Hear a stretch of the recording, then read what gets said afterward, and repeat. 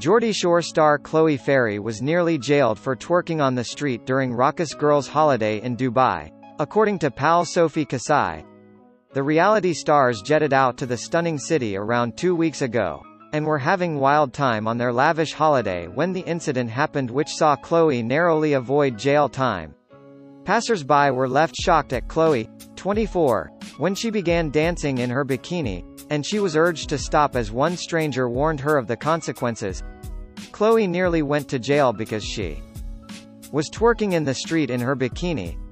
Think they were about to ring the police, Sophie told The Sun. I wasn't there. But we had just came back from boat party and Chloe was obviously being Chloe. They were all twerking and dancing and someone came past and was like, "You're going to go to jail soon." They didn't, luckily. Chloe kept fans in the loop as she documented her trip while she partied on boat in the sunny city with her MTV Geordie Shore pals.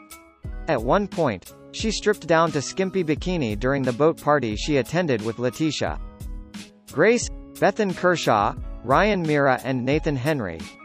The wild group sipped champagne and danced on the lavish yacht, as Chloe found time to pose for some flirty pictures with Letitia. Things got even more out of hand at one point as Chloe managed to cut her foot on Splinter, which left her room covered in blood. Chloe also threw some dirty dancing moves during rowdy night out on the lavish holiday.